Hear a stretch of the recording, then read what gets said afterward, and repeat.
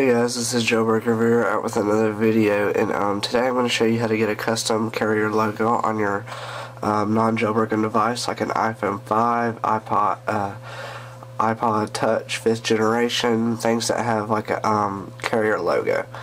So let's go ahead and get into it. I'll have the links, the download links all down in the description. First, this is for Windows and Mac.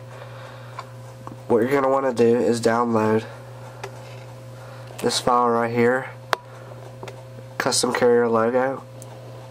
For Windows, you're going to want to download the Mac file and Windows file, because the Windows file does not have the Zeppelin logo, so you have to download the Zeppelin logos from the Mac. Alright, so let's go ahead and run this as administrator. I'm going to click Let's Get Started. Alright, right here it asks what's our custom carrier, current carrier version. So this is when we're going to go over to our iPhone. We're going to go to Settings, General, About, and right there you can see it says Carrier AT&T 3.0. Sorry, I'm sick. I got a sinus infection, so I'm going to go back over to our computer and enter 3.0. Then we're going to go for our device, which is an iPhone, and then carrier, which is AT&T. Then we're going to browse for our Zeppelin logos. I have them right here. And then we're just going to use, let's just use Decepticons. And we're going to click the black one and then do the one for the etched. And right here, going to hit create IPCC. And what it will automatically do, it will put it, I believe, on a desktop. Yeah, there it is. It's on the desktop.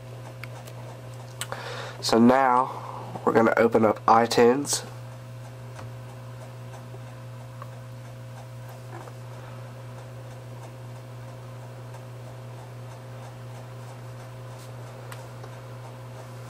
I believe, yeah. Alright, now what we're going to want to do is hit Shift, Restore. And you're going to want to change this down here. Change that to the IPCC. Alright. And since it's saved onto the desktop, we're going to go to the desktop. And you're going to want to click the 3.1, which is right here. You do not want to click the original, because that's your original right there, but you always want to save that, so just in case you want to go back. So double click that, and that will change, that will move. Alright, now you're done with the computer. You're going to go over to your iPhone. You're going to power down your iPhone.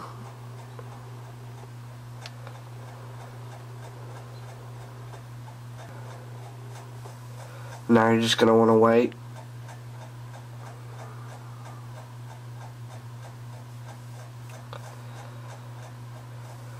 Now it's back on.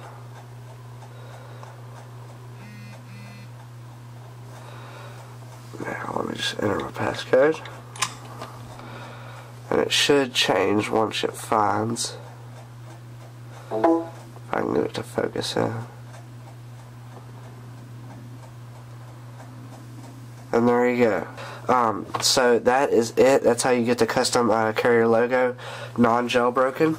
If you have any questions, don't forget to click that. Don't forget to comment down below, and also don't forget to click that green likes button.